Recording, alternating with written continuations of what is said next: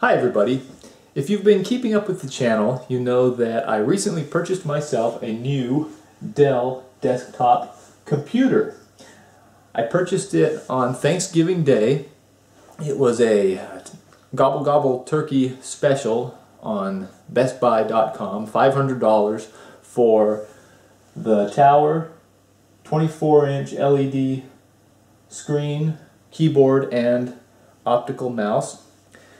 And this wasn't a luxury purchase. This was a necessity because prior to this machine I had a 10-year-old eMachines PC that really wasn't able to keep up with editing videos. I have a really nice Toshiba laptop in the other room, but my wife has kind of laid claim to that machine to watch Doctor Who, which I have no use for. I never believed in time traveling in a phone booth with a bow tie and a wool sweater. But to each his own. I don't have anything against it. I just know that that's the computer I like to use to edit my videos, but British sci-fi takes precedent on that machine. So I needed to get a new computer for the office. So I got the computer home, I got it set up, I started learning about it, getting to know it, and then it promptly stopped working and I had to perform a full factory reset. If you are in the unfortunate circumstance of needing to perform a factory reset on Windows 8, you can check out this video right here. But today, I want to show you how to overcome one of my first irritations that I experienced with Windows 8. This is Windows 8.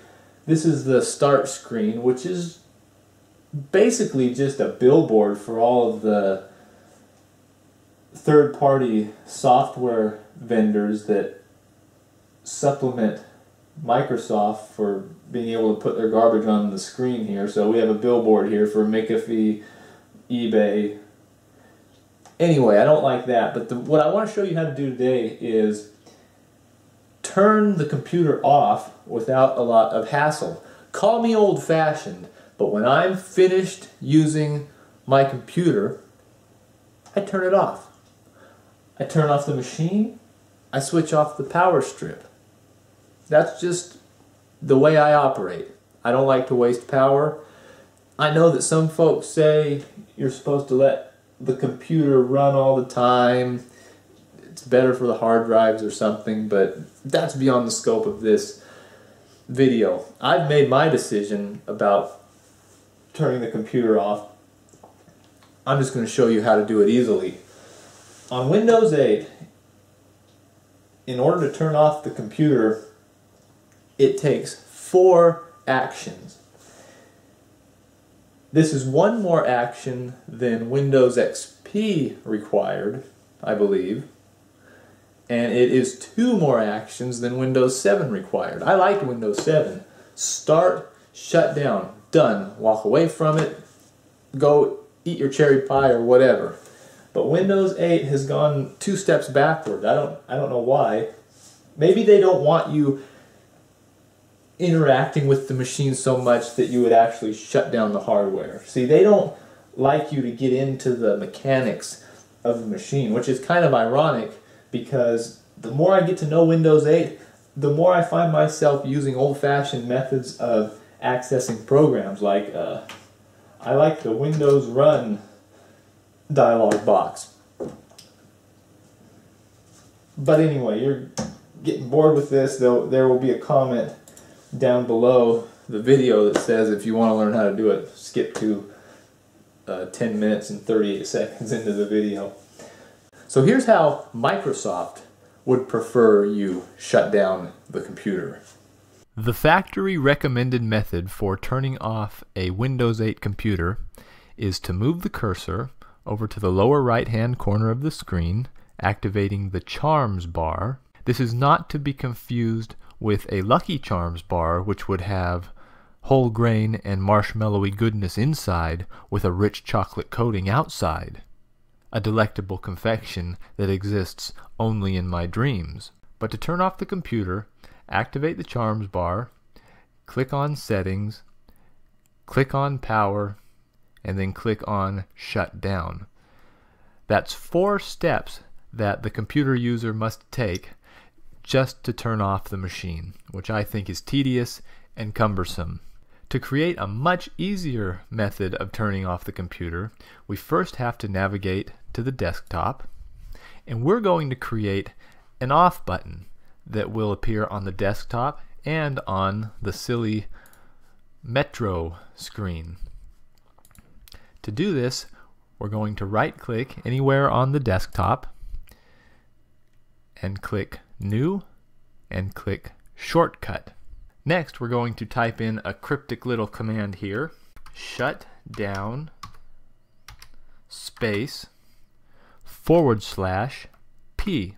This command tells the computer that when our off button is clicked, any open programs must be closed and the computer needs to shut down immediately.